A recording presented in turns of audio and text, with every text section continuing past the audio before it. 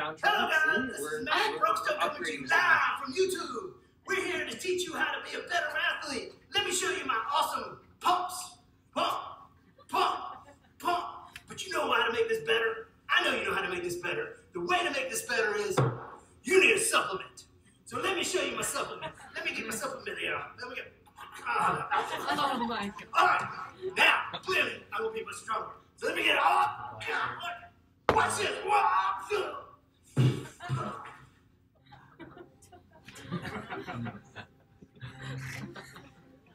Oh yeah. Yes. Turkey sandwich flavored supplement. All the cool kids are doing. Oh yeah. Were you guys worried about him at all at the end of Yes. that? Okay. We're doing cliffhangers now. Okay. So Yeah. just in case you were worried. Edge of my seat.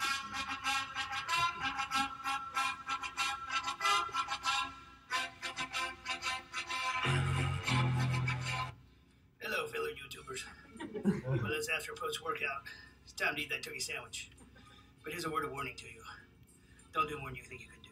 I only get to eat that nice and beautiful turkey sandwich. And you go to lift it.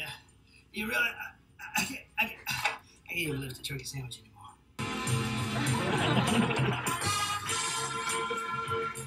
All right, we got to fix him.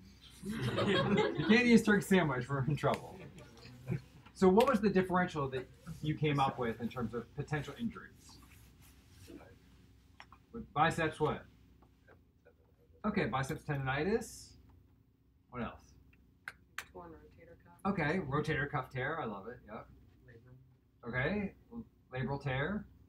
Supraspinatus tendon rupture. Okay, so a tendon rupture. So one of the supraspinatus, that would be a really good one to think about, right? Especially since we're doing shoulder ultrasound today. Okay. So you can ultrasound all 4 of the rotator cuff muscles. We're not going to ask you guys to do all 4 today, but so we can look at all of those tendons. What else? Okay, so bursitis, excellent. Oh yeah, I love it. Okay, shoulder dislocation, right? So definitely shoulder dislocation could be on there. I thought the way his arm, well, described his arm was rotated. Okay. Kind of reminded me of Erb's palsy, but I Okay, yeah. So neurovascular injury, sure, yeah, definitely. It would be that would be an unusual way to do, but definitely you should think about that when you've got people with shoulder pain. It doesn't, I think we all think musculoskeletal when you think shoulder pain, but they can be neurovascular as well. And so if you can get tripped up, if you narrow your differential too far down, and you're like, oh, it's just a muscle or bone thing. So, awesome, I love it. So why do we injure our shoulders so much? What is it about shoulders that you see a lot of? Why do we care that you know the rotator cuff muscles? What is it? What is it about the shoulder specifically that winds up with lots of injuries? Also, yes, exactly, right. So that's the shoulder is the most mobile joint in the body, and because it's so mobile, you don't have as much stability because you have more mobility. Okay? So you learned all of that stuff as you were learning your anatomy, right? So you learned about all the anatomy of the shoulder and how it's put together.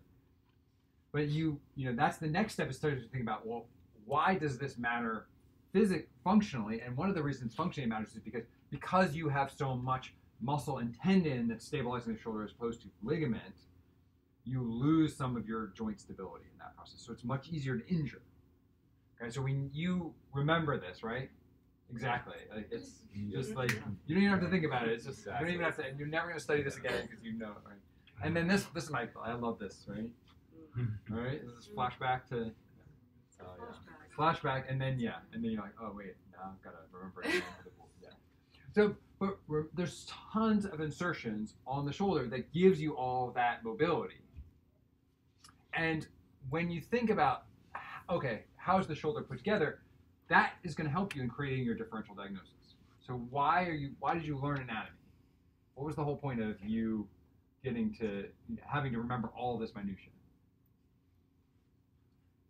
So you can,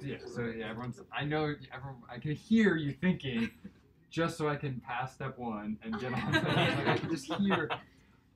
That is one thing, but realize also that anatomy is one way to help you refine a differential diagnosis. So the reason we're giving you these cases, the reason we want you to kind of engage is, first, it's fun, and learning, you should be having fun in medical school. Especially, I know, especially for you guys, the second year at this point, no one is having that much fun. It should be fun. And this is why we teach ultrasound, because we think it's fun, but also is it because it continues to stretch your learning in a new way. But anatomy is great for just minutia and putting things on tests, but it's also really helpful for refining your differential diagnosis. So if I have a musculoskeletal injury, I can kind of start thinking about like the 100 different things that go wrong. And I might get lost in the weeds pretty quickly. Or I can try to organize my differential in a way where, okay, now I can think systematically, like what are the things that can go wrong in the shoulder? So if we're going to use anatomy, how would you break down the shoulder anatomically so you could structure differential diagnosis? So what makes up the shoulder? Big picture things. There's a big clue on that picture. What's one of the things? Okay, so humerus falls into what, but what overall category would you? Bones, okay, awesome, bones, yeah, back to basics. All right, bones. So we have bones, what else? Muscles. Muscles attached to bones by? Tendons. Okay, so we've got bones, muscles, tendons, what else? Ligaments. Ligaments, okay. And then the fifth one I usually say, which is kind of a catch-all, and I know anatomically it's probably not correct, but for me, from a clinical standpoint, it's joint space stuff. So synovial fluid, bursa, all those other things that kind of exist in the joint space. And then neurovascular definitely would fall in there. You kind of put neurovascular as another separate category as well. Okay, so if we do it that way, and when I approach a patient, then I'm thinking, is it a bony problem? Is it a muscle tendon problem? Is it a ligament problem? Is it a joint space problem? Is it a neurovascular problem? And then I can go down my list and say, did I think about all these things? And that's great because then when I walk out of the room and I miss the person who has a vertebral artery dissection or a subclavian artery dissection, and they have no pulse in their arm because I forgot, oh, neurovascular is part of that, my checklist, that helps me a lot clinically being like, okay, these are the big picture items I have to hit. Rather than remembering the 100 things that can go wrong in the shoulder, I just remember 5. I'm an ED doctor. 5 is as far as I go. All right, probably if you get to number 6, I'm with it. So this is kind of organizing muscles, tendons, ligaments, joint space, bone. Right? That's kind of how I organize that differential diagnosis so I can think through that process. So that is part of the reason to do anatomy. It's also really helpful when I'm thinking, okay, now I'm going to use my ultrasound. Now how do I analyze those different things? So let's go through a couple of these things from an ultrasound standpoint, and I'll walk you through how I would examine them. And now remember, this is what we're trying to do here is not teach you how to be a sports medicine physician yet. But really what we want you to do is kind of think through, okay, how do I as a clinician think about how would I analyze a bone, a muscle, a tendon? So the 3 images we wanted you guys to get were, does anyone remember? Okay, so biceps tendon. So we want to do biceps tendon. So this is tendon muscle. So we'll start biceps tendon. So I'm going to start ultrasounding his shoulder here. Again, remember when you're ultrasounding, don't feel like you have to be exactly in the right spot. So Becky gave you those images of like where to put the probe. Use your anatomy. So if I put the probe here and I'm looking and I see a big bright structure in the middle of the screen, what do you think that big bright structure is? Humerus. Okay, right. So you said bone. You guys may, you know that bone is bright with dark shadow behind it. So that's humeral head because of where my probe is. So now if I'm looking for the biceps, the long head of the biceps tendon, I'm looking for that. I'm going to look where? Where does it sit? Yeah, what's that notch called? So right here. Right, so here's what's the bigger tubercle is the greater, all right, greater tuberosity, I say greater tuberosity, and then lesser.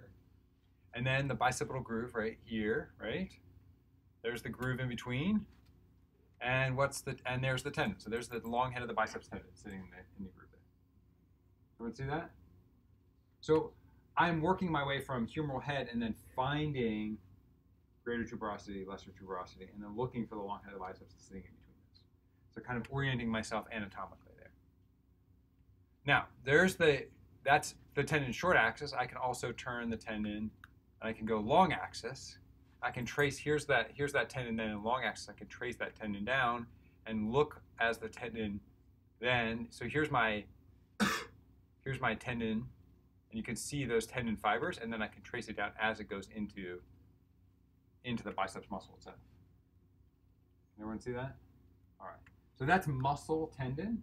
The other great thing about the shoulder is it's not, and especially about ultrasound, is again the shoulder and the ultrasound, you can be dynamic. You're not static. So if I want to know what's wrong with the shoulder, I put him in MRI.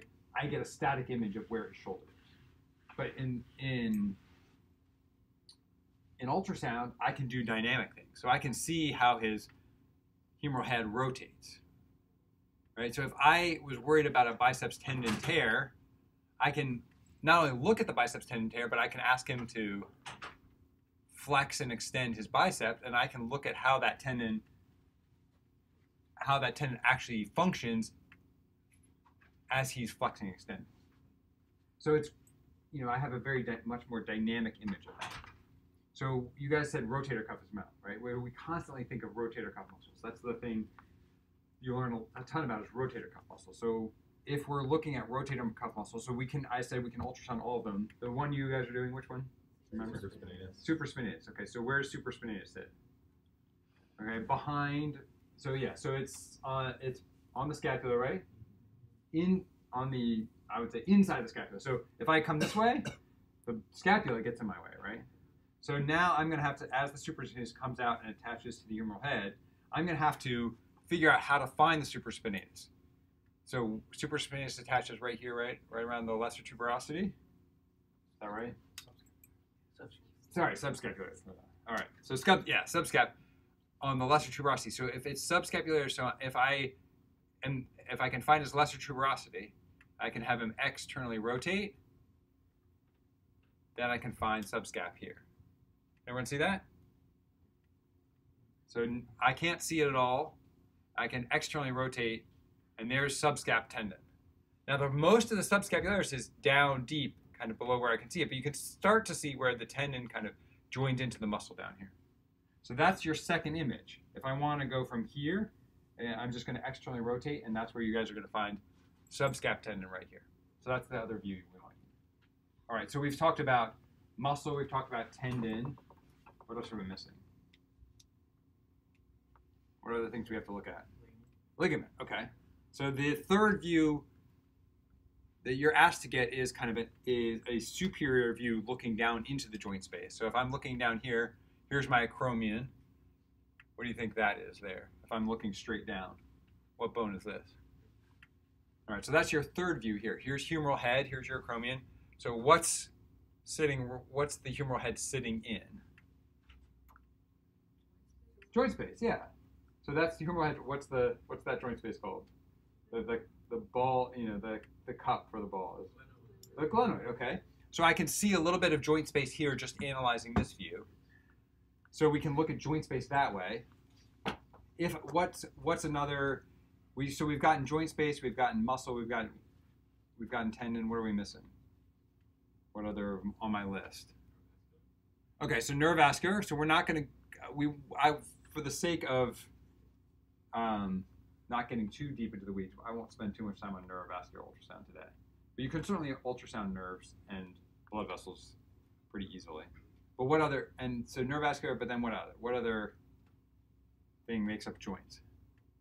We said the shoulder itself doesn't have very many of these. Or I shouldn't say the shoulder. But the humerus and the glenoid doesn't have a ton of. Yeah. So what specifically though? Why can I do this with my shoulder but not with my ankle? So ligaments, right? So we don't have as many ligaments in the shoulder what you think of the shoulder joint, but there's another joint that helps make up the shoulder. What's that joint? AC joint. Okay, so AC joint is all ligaments, right? All right. So if I'm going to look at his AC joint here, you guys see here's my AC joint here. So here's my clavicle. So I'm following see that bright white line? Clavicle. Head of the clavicular head there, acromion. Can everyone see that? Head of the clavicle here, acromion here. So there's my AC joint. So if it's all ligaments, so it'd be pretty stable. If I'm pulling down and trying to stretch his AC joint, should that move very much? No.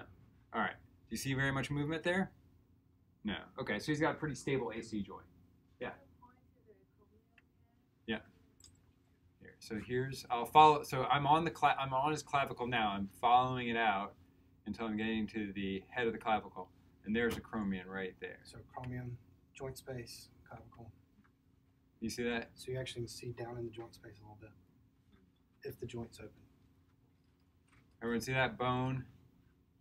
Bright white bone, a little gap, another bone. So there's my AC joint. Okay, so the last thing is if I really want to know a little bit more about joint space, because someone said dislocation, which is which I would say from an ED standpoint is one of the things we deal with very commonly is someone comes in, they can't use their shoulder, and we're trying to decide, is this a shoulder dislocation or not? Usually, clinically, you can tell some of that.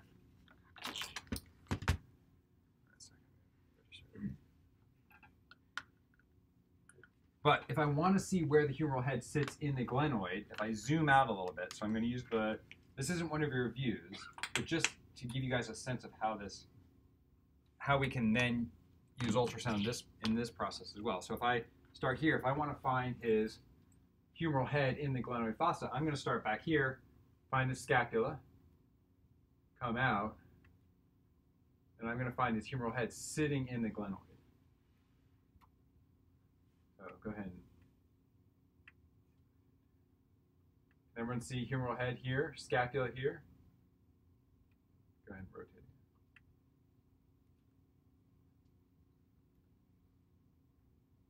You guys see that? Humeral head, here's scapula. Okay, yeah. And then here's humeral head. You guys see how that's there? I can see the. Yeah.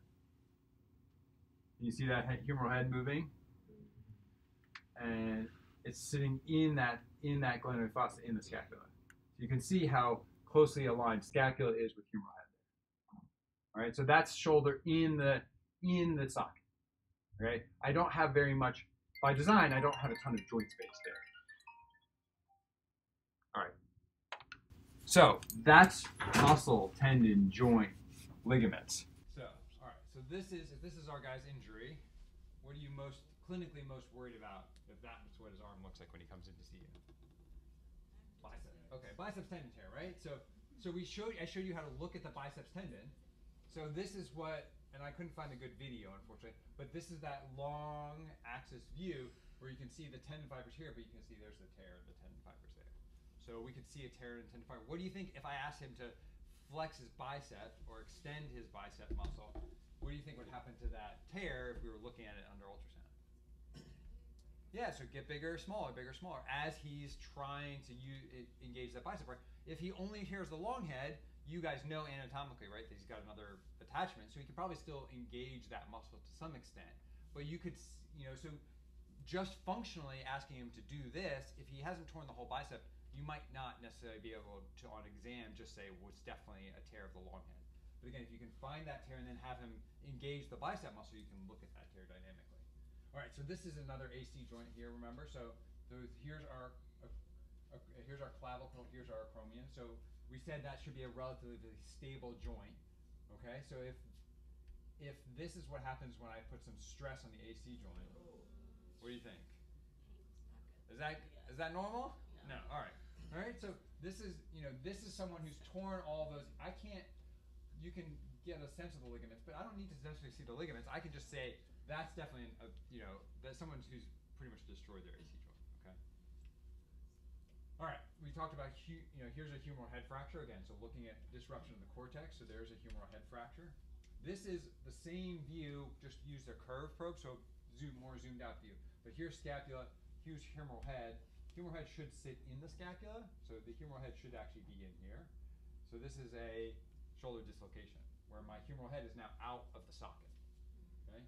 So here's again, scapula, humeral head, and you can see in this video actually now we're injecting some lidocaine into that space where the shoulder should be. So I can inject some lidocaine in there, numb up the shoulder if I'm going to relocate it. Helps, people have a ton, when they dislocate the shoulder, it's all that muscle spasm that holds that humeral head out of the socket. And so you really have to relax the muscles, and sometimes just giving some local anesthetic can really get people pain-free enough that you can relocate the shoulder without having to do it a lot more. So again, I can look at dislocations. So this is, I would say, for me, from in an emergency department setting, the thing I see most commonly is shoulder dislocations.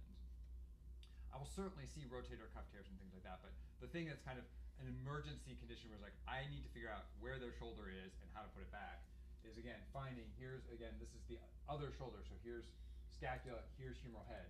This humeral head should be sitting right there. And I'm gonna, now this is us putting a needle in there and then injecting some lidocaine in there. Right, so you can see dislocations as well. Questions about any of that? All right, so hopefully this kind of helps you guys realize how, some of the anatomy you're learning, some of the pathology that people have been talking about, but how it kind of all comes together, especially when you're doing ultrasound, how you can augment the stuff you already learned in physical diagnosis and just thinking about how do I diagnose the